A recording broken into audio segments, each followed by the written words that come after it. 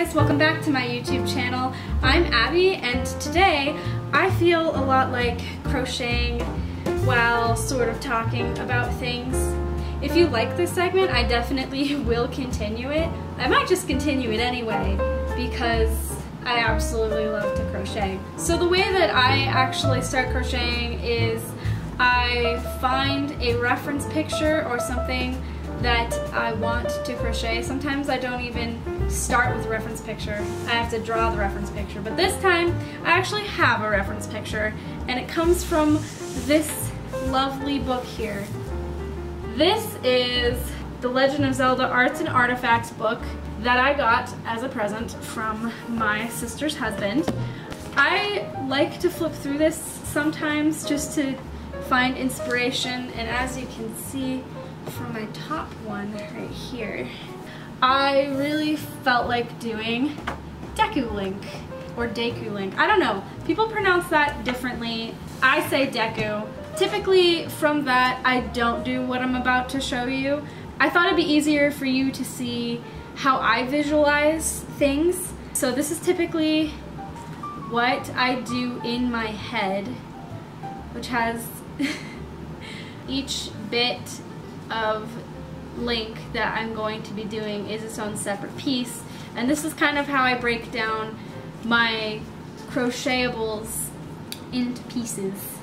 I also don't know about the audio in here. We have really loud air conditioning, so I apologize for that. I don't have a fancy microphone, just like I don't have a tripod right now. You are standing on a ton of boxes, and quite frankly, I wouldn't be surprised if my cat comes in here and knocks you over. Completing this is going to take 43 separate pieces. I like to write my own patterns. I don't follow patterns anymore. I write them so that I will remember them later if I perhaps want to do something again. So we're going to start with the head. I want my Deku Link to be about 4 inches, 3 to 4 inches tall. And so I'm using a 2.10 millimeter hook. I don't know if you will even be able to see that, but that is how big the hook is. And because of that, I do something a little bit odd. I tend to cut the yarn like this into segments and then pull it apart, so I only have 2 strands at once, and then I use those strands to crochet with. My cat is now suddenly very interested in what's happening. So crocheting with cats is definitely more difficult. Okay, down you go.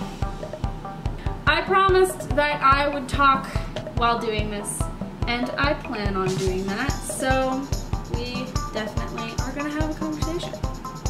I started crocheting about 10-ish years ago because I needed a project that was supposed to be some sort of homemaking skill I could possibly use in the future. I found this book in a bookstore. I think it's called Tiny Yarn Animals. I still have it somewhere, so maybe I'll find it one of these days and show you. But yeah, it was called Tiny Yarn Animals, and I really liked the way that the animals looked, and I thought it was so cute that you could make toys, basically, out of yarn. I asked my mom if I could get it. She said yes. So I bought it and I brought it home. I tried really hard to learn from the book because it had pictures of how to do stuff. I didn't really have a lot of internet access that one would have probably today, and so I couldn't just go look up videos on how to crochet. So I was really worried. I couldn't figure it out from the book, and I was really upset because I really wanted to make the animals that were in it. And then I found somebody who I had known for a little while who knew how to crochet, and they showed me how to start. Once she got me started with the whole process, I followed the directions, and the very first thing I ever crocheted was a lion, and it looked absolutely terrible. Not for the fault of the book. It was just, you know, when you start something brand new, you are not going to be good at it. It's kind of a fact. The lion didn't have a tail, and I really wanted it to have a tail because then it would look more anatomically correct, I guess. So I tried to come up with my own pattern for the tail, but it looked terrible. If I do more of these, I might make things bigger than I typically would, because this is about the size that I typically do when I'm crocheting, and that's just because I think smaller things tend to look cleaner than bigger crocheting projects. The first things that I ever made were really big and bulky, and they looked absolutely terrible. If I can find them, I definitely will bring them out and show them to you at some point. They're probably in my parents' house. I'm not completely embarrassed to buy them. I mean, I kind of am, because they're terrible, but you gotta start somewhere, and it's just kind of a testament to me that a craft takes time to learn. And there is no way that you can just, you know, start something and be amazing at it the second that you start. At least in the art world, that is very rare. And I would consider this an art. So the way that I crochet is kind of probably different from other people that you may see. And I don't know if that's just the way I learned it was wrong, or something, but I do not crochet, I think, the way that a lot of other people do. And because of that, I typically have to turn my stuff inside out instead of just having it, you know, being normal. I'm trying to show you, like, I'm trying to hold it so that you'll see it, because that's what I'm doing this video for, I think.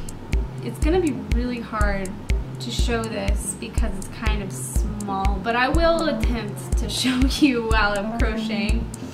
Anyway, because I've been doing this for so long, people know about it. Most of my friends know about it. Sometimes classmates know about it. I really have a hard time. I don't know if other people are like this. No, I'm just kidding. I know a lot of people like this.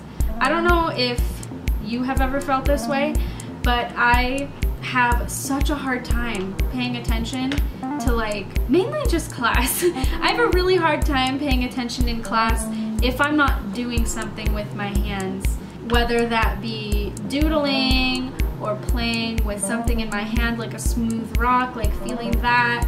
And crocheting is one thing that really has helped me with that.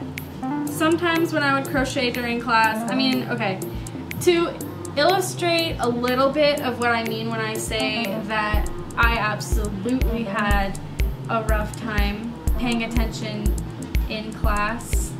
My first experience with the school system actually was in private school, and since I didn't really have a whole lot of experience with being in school, it was hard for me to sit for hours at a time and listen to someone lecture, or to just sit there and do like private reading, or, you know, that kind of thing, work on assignments.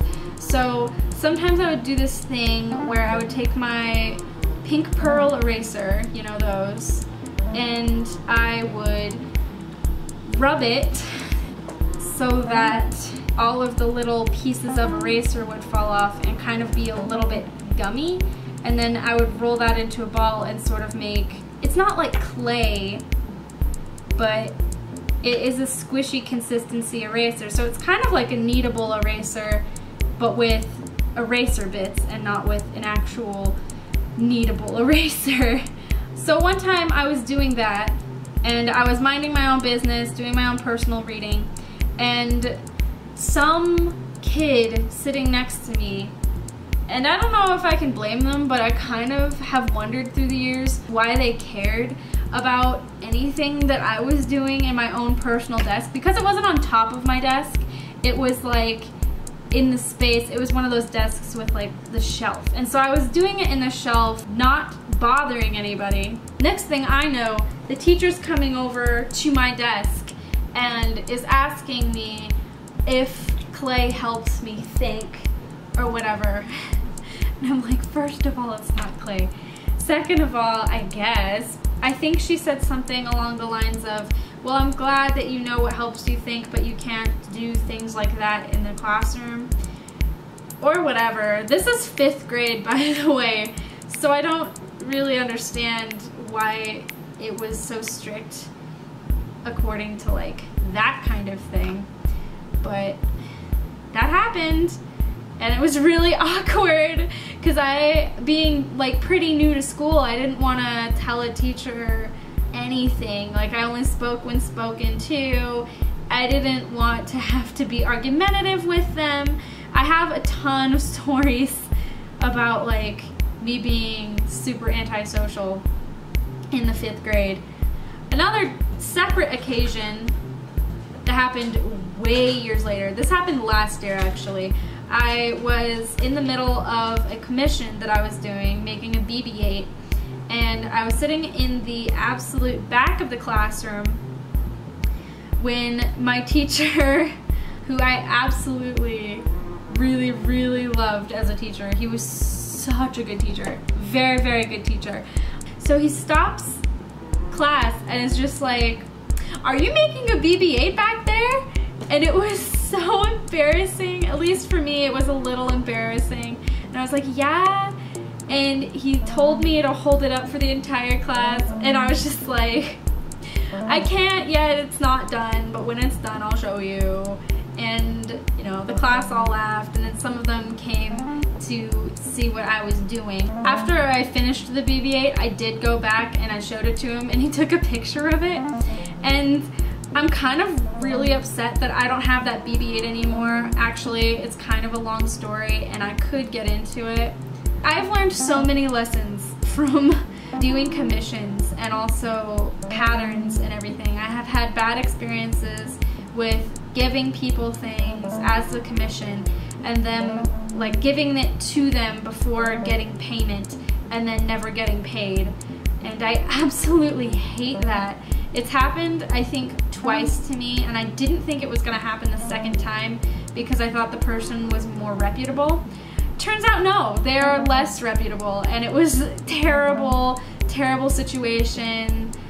Guy ended up blocking me, and not only me, on like every single platform that I was friends with him on, but also our mutual friends. He never got around to wanting to pay me for it, and that was almost a year ago. And so it was really frustrating to have that happen.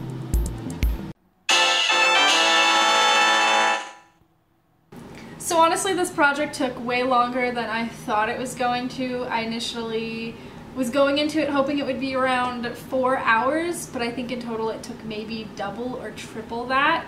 Just a lot of work for something so small, but it is about the size that I wanted it. As you can see, I have changed outfits, and that is just because it took so long.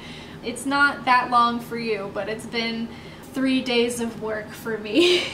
But overall, I'm really happy with it, and I hope you liked how it turned out too. If this at all interested you, I am considering doing this as sort of a segment and doing it more often. If that sounds cool, then you should subscribe. And also give me more suggestions for what I can make next time. Thanks for watching, and I will see you guys later.